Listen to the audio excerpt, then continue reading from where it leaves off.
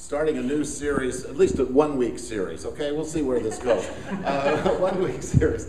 I'll tell you how this came about. I had this brilliant idea, you know, for a new book, and it was called Buckling Swash. And it was, you know, finding your adventure in ordinary life. And I sent that off to the publisher, and they came back to me with, heck no. Forget that. That's terrible. That will sell no copies, you know, and very clearly. And that hurt my feelings. I was wounded by that. I thought, doggone it, here I have a real brilliant idea, and it just, you know. And so Thursday, I met with the editor. She was out here, and we had dinner, and she said, you know, what we really want is what you had for chapter 4. Your title for chapter 4, now, but we want that. We don't want any of the rest of it. Just make chapter 4 of the new book. And I went, oh, I don't know. I'll have to look in the Bible and see if there's anything that relates to this. I don't even know if it's true. Chapter 4 was, when everything goes wrong, the adventure begins. Does that ring true? Oh, I hate this when they're right. Oh, man. Here I was pouting. And so I went to the Bible to see, are there any examples of something like that where everything goes wrong, but then, you know, something happens and God gets involved and actually the adventure begins? And you know what I found? There's a lot of stuff in the Bible about that. Old Testament, New Testament, there is a lot of people where everything goes wrong and then God intervenes and the adventure begins. I'm shocked. I guess that's why they pay the editors that big money. But so anyway, I picked one for today in Luke chapter 15. It's a parable that you all know. You all know so well. Even if you randomly go to church, you still know this, I bet. Beginning in verse 11. Jesus said, there was a man who had 2 sons. The younger one said to his father, Father, give me my share of the estate. So he divided his property between them. Not long after that, the younger son got together all he had, set off for a distant country, and there squandered his wealth in wild living. After he'd spent everything, there was a severe famine in the whole country, and he began to be in need. So he went and hired himself out to a citizen of that country who sent him to his fields to feed pigs. Getting the idea that everything's going wrong? Yeah. He longed to fill his stomach with the pods that the pigs were eating, but no one gave him anything. When he came to his senses, he said, how many of my father's hired hands have food to spare, and here I am starving to death? I'll set out and go back to my father and say to him, Father, I've sinned against heaven and against you. I'm no longer worthy to be called your son, but make me like one of your hired men. So he got up and went to his father. But while he was still a long ways off, his father saw him and was filled with compassion for him. And he ran to his son, threw his arms around him, and kissed him. And the son said to him, Father, I've sinned against heaven and against you. I'm no longer worthy to be called your son. But the father said to his servants, Quick, bring the best robe and put it on him. Put a ring on his finger, sandals on his feet. Bring the fattened calf and kill it. We'll have a feast and we'll celebrate, for this son of mine was dead and is alive again. He was lost and is found. So they all celebrate. Meanwhile, the older brother, which I think I've told you, the word there in Greek is the word for Presbyterian. Isn't that weird? That's just anyway. Just a thought. I don't know where that came from. But meanwhile, the older brother was in the field, and when he came near the house, he heard music and dancing, so he called one of the servants and asked him what was going on. Your brother's come, he said. Your father's killed the fattened calf because he has him back safe and sound. The older brother became angry, outraged, and refused to go in. So his father went out to him and pleaded with him. But he answered his father, Look, all these years I've been slaving for you and never disobeyed your orders, yet you never gave me even a young goat so I could celebrate with my friends. But when this son of yours, who squandered your property with prostitutes, comes home, you kill the fattened calf for him. Son, the father said, you are always with me and everything I have is yours. But we had to celebrate and be glad because this brother of yours was dead and is alive again. And he was lost and is found. So pray with me. Lord, teach us. Teach us from your word. Teach us how we might live. Teach us how we might trust you. And teach us how we might find you and have you find us in the middle of when everything goes wrong. Show us that. In Jesus' name, amen. Well, anybody grow up in a family? Or have the presence of mind to begin your own family? You know how that happens. It's almost a generational thing, these families. Things don't always work out the way we think they will, right? It's no matter how good our intentions are. I got this note this week. Dear John, I'll edit it a little bit. I feel so blessed that you chose our retreat to come speaking. You have way more to offer than you know. Anyway, we thought about the phrase, children are for suffering. It struck a loud chord for us. We have 2 sons, 41 and 43, and 3 grandchildren. All local, no marriages. God has done amazing things in our sons' lives and in ours, and it's only by his grace that we've kept on in faith. Drugs, court, prison, we've been there. 5 years ago, our church in so-and-so town had a meltdown, and we left our church family. Truly, it was our family of almost 30 years. They were led different places. Much of our story is not a typical church conversation. A friend gave me a t-shirt that says, quote, always remember, as far as everyone knows, we are a nice, normal family. As far as anyone knows. We send our squeeziest hugs and heartfelt prayers to you, your dear wife, and Damien, your wonderful son. Romans 15:13, may the God of hope fill you with all joy and peace. And then great is the Lord, which we sang to today. P.S. I'm the short, curly-haired one in the front row who told you we once lived in Llama Creek. Isn't that interesting? Families. We've been there. There's something that happens in them. And I think Jesus picked this story to tell for a reason. It resonates with us more than most things in Scripture. There's something about love and resentment and competition and the way we look at things that swirls around in our lives, and it shapes us. And it may be that these relationships become kind of a focused window where we can see our life maybe a little closer, and we can see how God reaches us a little closer. And that's what I want us to look at in this parable that Jesus tells. Obviously, the prodigal son. Everybody knows about the prodigal son. It's always the bad one. It's always the young one. You know. I was the younger son who was the bad one, so I've always related to that, you know. And they knew that someday I'd become like someone else and God could use me. God still used me, but I never did become like someone else. But there's something about this. I want what I want it now, I want to take control of my life, and I believe that young son believed with all of his heart that his adventure was beginning at that point. This is where the adventure begins. I get what's coming to me. I don't have to wait. I can do it now. I can live my way. I'm not going to be under the constraints of the family.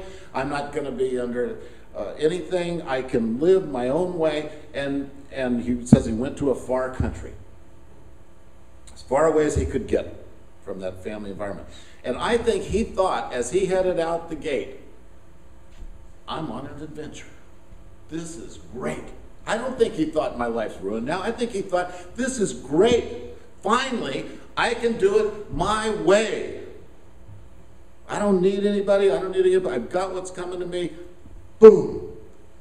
And of course, then immediately it says, well, he squandered it all on wild living, you know.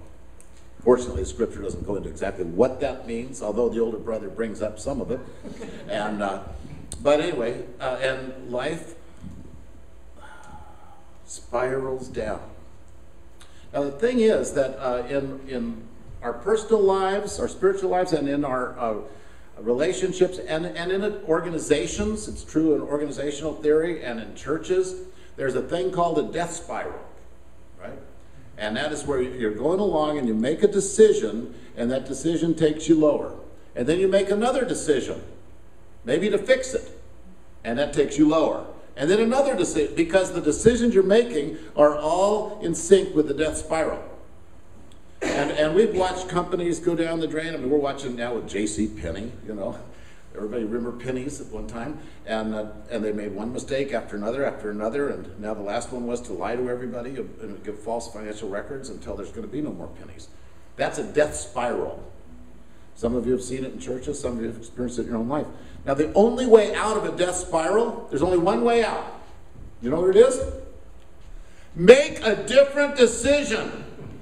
That's the only way out. That's the only thing that will reverse a death spiral. Instead of doing what you would normally decide, you have to stop and make an opposite kind of decision.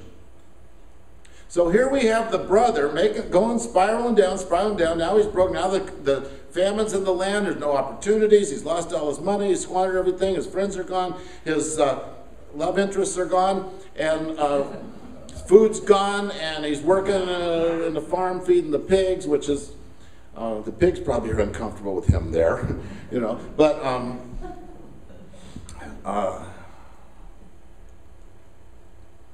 he has the issue of, do I just keep doing this? Do I just keep doing this? And one translation says, he suddenly came to himself. I like that phrase. He came to himself. It's suddenly, what the heck am I doing?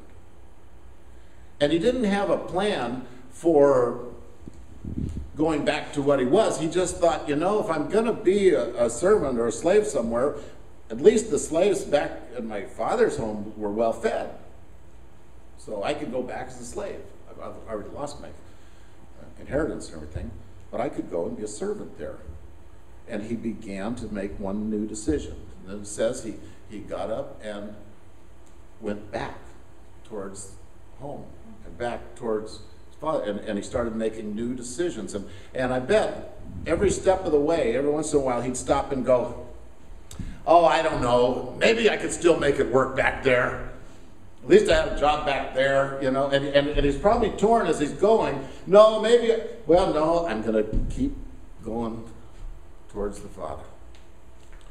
That's a great image, isn't it? And that's the way the story goes. Now, that's someone whose life, everything goes wrong, and it's so visible. It's so tangible. I know when that happened with us, we lost all of our finances. Our credit crashed. We lost our home. We lost a job. We lost friends. We lost everything, you know. And it was so visible. I thought, wow, you know, the shame in all this is that everybody sees what a train wreck my life is. You know, you can't hide it because it's visible. And but you have the elder brother who's very interesting because everything is wrong in his life. That's the point. Everything is wrong, but it's internal.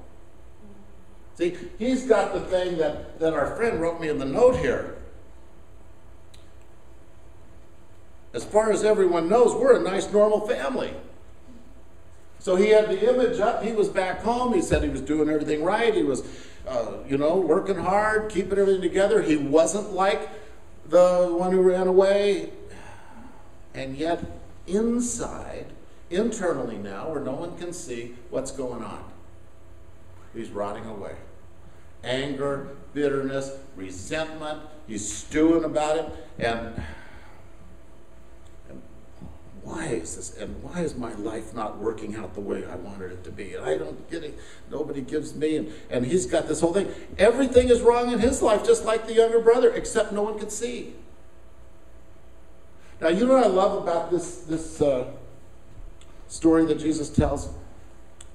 The father, we always picture the father running down the road. You're seeing the younger son from the distance. You know, did you get that story in Sunday school? And then he runs down the road, you know, to love on him, you know. And we always like that. But it also says that the father saw the older brother standing out in the field refusing to come to the party. And what's he do? He runs out to see him too. And to love on him too. It doesn't matter whether you're externally ruining things or if you're internally ruined. It doesn't matter. The Father is coming out to love you either way and saying, come into the party. You belong here. I love you. Now, the older brother has this really, okay, so if you remember Adam and Eve, you ever heard of them? Remember that way back in the Bible, at the very beginning? Remember when they sin and everything's bad and they're hiding and God says, what are you doing? He said, well, I'm hiding, you know, because I was afraid of you, you know. And then Adam had this great thing. When God said, what happened? He goes, that woman that you gave me. That's the problem, you know. It wasn't me. Wasn't anything I did. It's that woman that you gave me, right?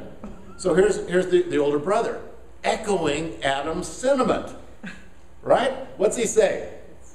That son of yours, yeah, that son of yours took all your fortune, took your money, and squandered it on prostitutes. In case you didn't know, Dad, what wild living meant.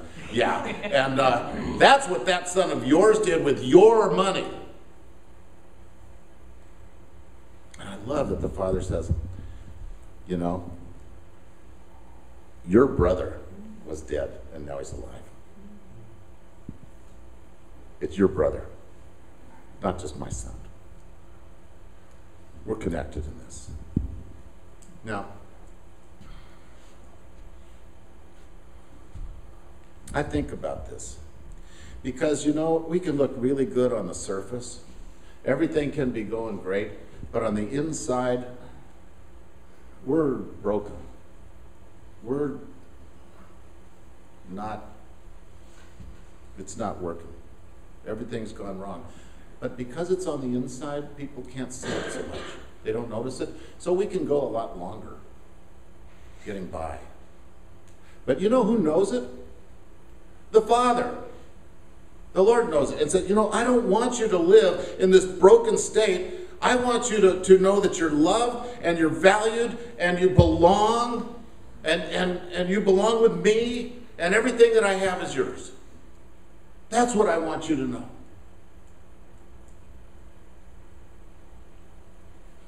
Now, the older son was not able to break, as far as we know when the story ends, was not able to break his own death spiral.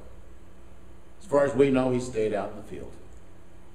Resenting, stewing, feeling sorry for himself, being bitter, missing the party, and resenting the fact that there was even a party that he's missing.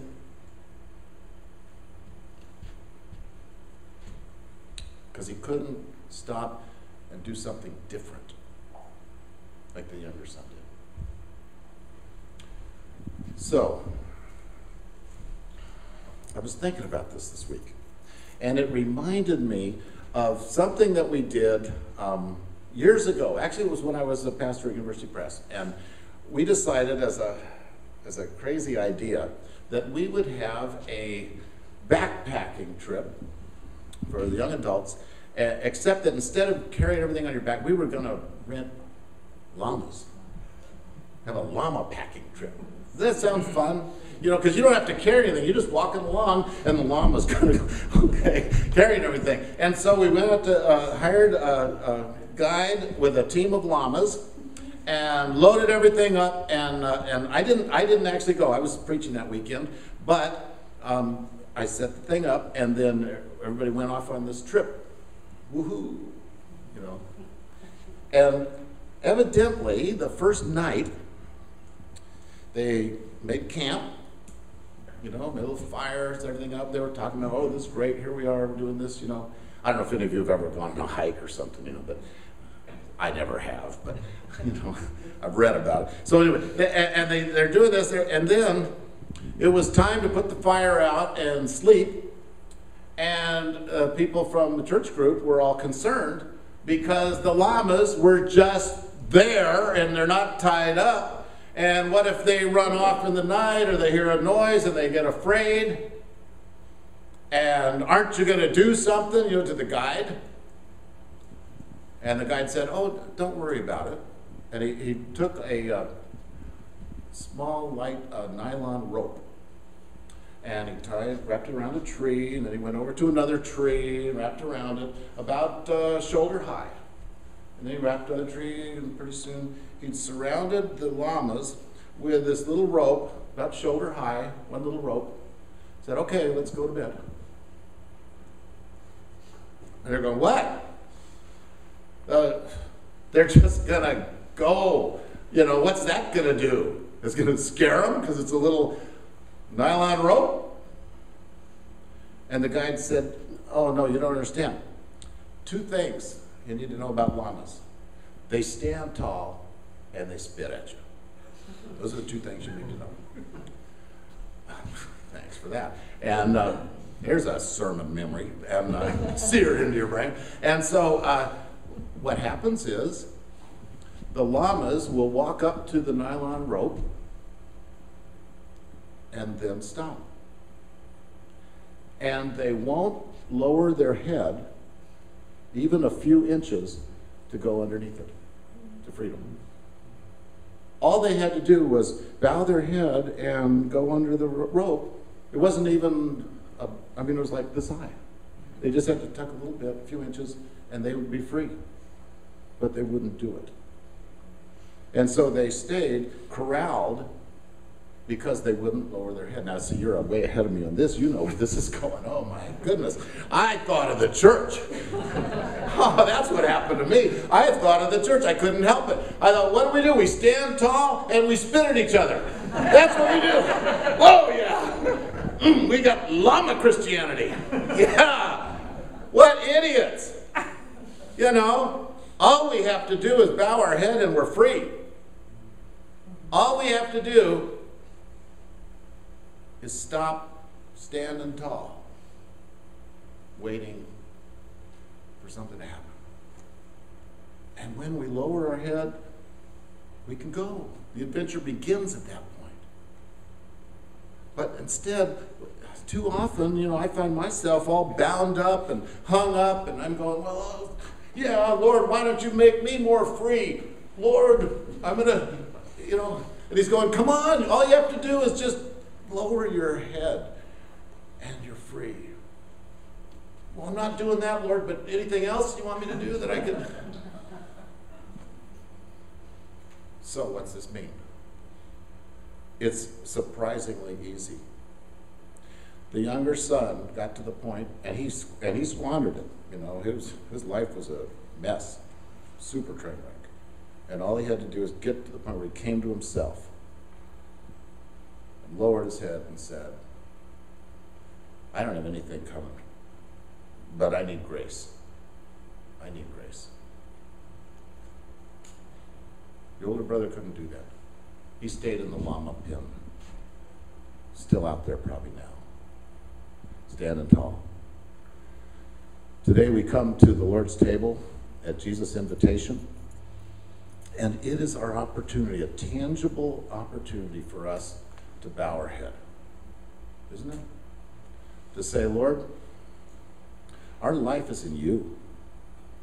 It's not in our cleverness, our ability, our strength, our resourcefulness, our ingenuity. It's none of that. Our life is in you, Lord. Have your way in us. Bring your grace. Bring your healing. Bring your answers. Bring your new decisions. Bring your adventure to this train wreck of a life I have.